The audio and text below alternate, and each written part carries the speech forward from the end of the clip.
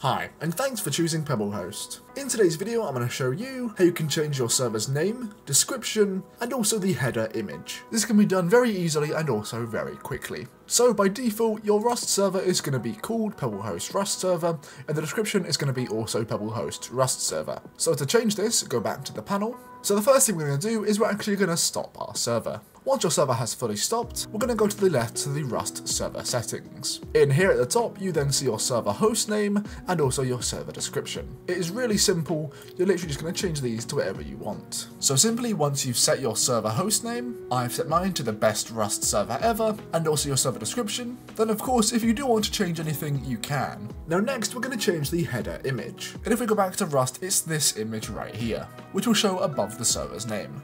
So if you wish to change that, you're going to want to go to something like Dropbox. And here you're then going to upload your image. So I made a Rust server banner earlier, and I've just uploaded it. Once you've uploaded your image, you can then right click on it and then click copy link.